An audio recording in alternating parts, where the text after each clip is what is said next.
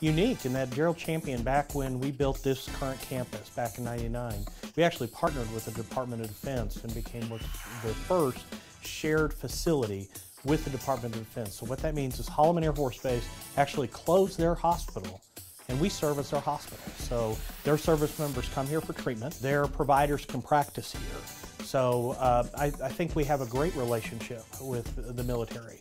We have the commander of the medical wing at Holloman Air Force Base actually sits on our hospital board, and we actively participate in that. And we're always looking for ways to continue to partner there. As the military has adapted and changed, their mission has changed, and we've changed right there with them. That's how healthcare is changing, so is the military. And we look forward to being able to continue to support that for their needs and being able to provide not only pertinent services for the maternal child program, but also more advanced care based on cardiac and orthopedics and some of the other specialties